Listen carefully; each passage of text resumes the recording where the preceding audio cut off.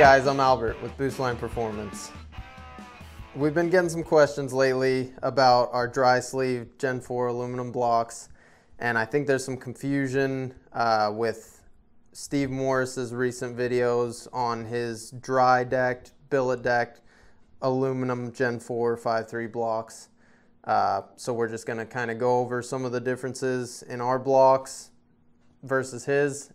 Before I can really start talking about it, I have to show you two different blocks. So this is one of our big bore. This is a 4125 bore Gen 4 5.3 aluminum block.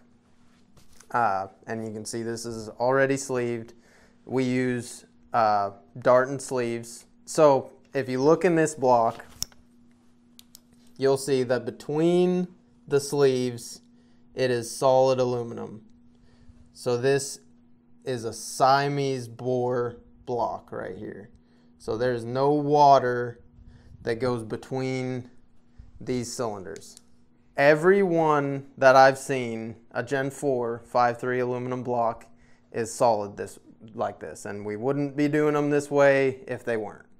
The only Gen 4, you can see this is a Gen 4 5.3 aluminum block. This is the only one I've found that is like the ones in Steve Morris's videos. And the only difference with this one from the rest of ours is this is a front wheel drive block.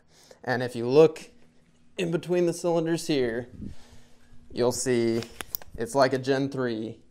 Yeah, so you can see this has water passing through right here. And what happened was he bored out the block to accept the sleeves, and by the time he got the bores to size, there was basically no material left here. He was able to just break it out with his hands. He's just milling all this out and making a billet deck that slips in there and welds in, and there's absolutely nothing wrong with that.